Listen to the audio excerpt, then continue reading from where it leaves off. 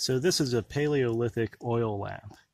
I had some leftover rancid coconut oil and I didn't want it to go to complete waste. So I found a rock with a small depression in it. My son found a cotton ball that we wadded up and dipped in the oil, and we lit it, and it's now serving as a wick for this lamp.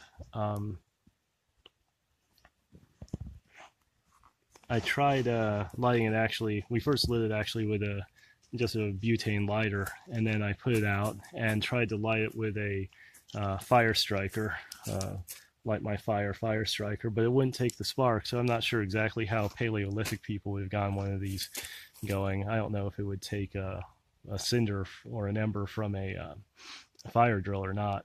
That's something that bears more experimentation in the future, but I think that in Paleolithic times they would have been more likely to use bear grease or seal oil or whale blubber, something like that. And I'm guessing they probably would have used a piece of leather or a very dry rawhide for a wick. A couple of things to keep in mind if you do try something like this yourself is that while this is relatively safe, because the oil that I've spilled around here isn't lighting, I'm guessing that some other oils might be more flammable, so you might have to be more careful. I kind of suspect that this might have some water in it. It doesn't say it does, but it just was difficult enough to light that I think it might have some water in it.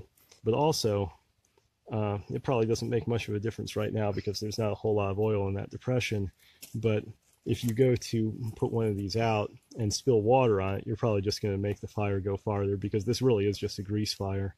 So the safer way to put it out is just to smother it with something. I mean, that's just a dry rag that I tore another wicking material from, and it's just blotting it out briefly is enough to put it out without catching the rag on fire. But all of this, of course, bears caution.